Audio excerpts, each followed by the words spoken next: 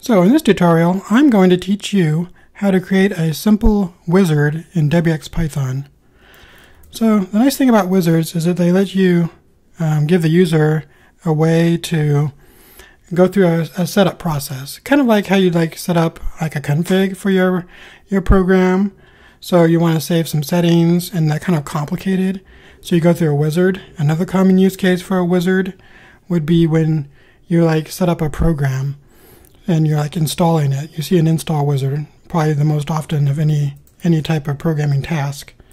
So anyway, to create a wizard in wxPython, you've got to use wx.adv for our wx advanced.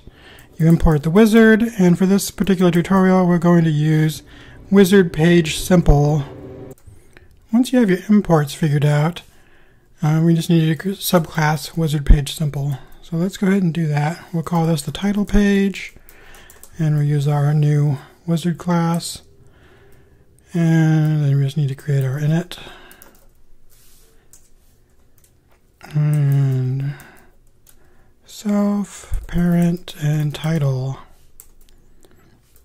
Now, a lot of code will still follow the old style of instantiating classes with wxPython. You could use this, or you could use super. It's up to you. We'll use the old style for now, but you can see the newer style in some of my other videos. Just kind of show you how to do both that way. So in this particular example, we're going to create a box sizer to hold the widgets that we want in our simple wizard page. So let's see, we want a vertical page, or a vertical box sizer basically. We'll go ahead and set that sizer to our new sizer. And then I think we'll add some more widgets. So let's add a static text, which is basically a label that we can put stuff into. Let's see, we'll do self, ID any, and we'll pass in the title. That'll be the string that gets shown. Let's do set font, do something else, so we make it bigger. Use set the font using wx.font. We'll make it an 18-point font, and we'll do the Swiss font. Let's see, I think we're on normal here. And bold. Yeah, maybe we'll just skip bold and see if that works. And then we'll do sizer.add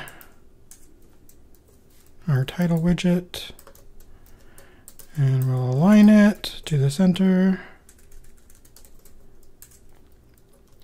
And we need to put some space around it, so we'll do a 5-pixel border around this particular widget. And then we'll do a sizer.add, and we'll add a static line, which is basically just a line that stretches across the top, underneath our title, kind of giving it an underline in a way, which you'll see in a minute. And then we need a 0, wx expand, wx.all, and 5.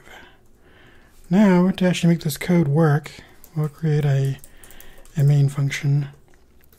And in our main function, we'll create our wizard. This is where we can use the wizard class that we imported. So it's not going to have a parent, so it'll be the top level parent, basically, top level widget. We'll call it simple wizard. And then we can just add some pages to it. So let's say we have page 1 equals title page. We'll add it to wizard, which is the parent to this page. We'll call it page 1. And then we can just basically copy this code and create several pages. So let's do that. Just create it 4 or 5 pages. Then we can just go through and renumber them. And of course we need to give these variable names unique names. All right. So then you do wizard page simple dot chain page 1 and page 2. And we can copy and paste this one as well. Let's see, we have 5 pages. Let's make this a little simpler and just do 4 pages. Okay, so we want to chain 1 and 2 together, and 2 and 3 together, and then 3 and 4 together. And this just tells us the order the pages should go through as you click the backwards and forwards buttons, or the back and next buttons. So now we should be able to do wizard.fit_to_page, page 1, and then we can do wizard.run wizard with page 1, and that'll show us the wizard with the page 1 as the first page, and then we can just say wizard.destroy, which will only happen when the user finishes the wizard or cancels it. So now if we do, we set up our code correctly, we can do if name equals main, we can just run this code and see what happens. So let's create our wx.app, and then we'll call our main function, and then do app.mainLoop. And I may have done this font wrong, but let's go ahead and try running it and just see if it works correctly. Alright, so this is wrong. This font does too many things. Let's just try this. Alright, so I think I know what happened here. I think it didn't autocomplete correctly earlier, so we're going to go ahead and try this one more time. And we'll say normal here, and then wx.bold, and just rerun this. And I think, because I made a typo there, we can get this to work. Boy, autocomplete isn't working for me today. Alright, there we go. So there's our code. If we hit next, we can see that it updates. You can kind of see that static line there. It's very faint on Mac. It's more prominent, I believe, on Windows. But basically, when you go through that, it finishes and it closes, and that's basically just how it works. I wanted to show you that if you hit cancel, it will also destroy the app, and it just ends the way it's supposed to. And this is a really quick and dirty way to create a wizard. You could pop up this wizard from your mainframe if you wanted to, in which case the actual wx.frame subclass would be the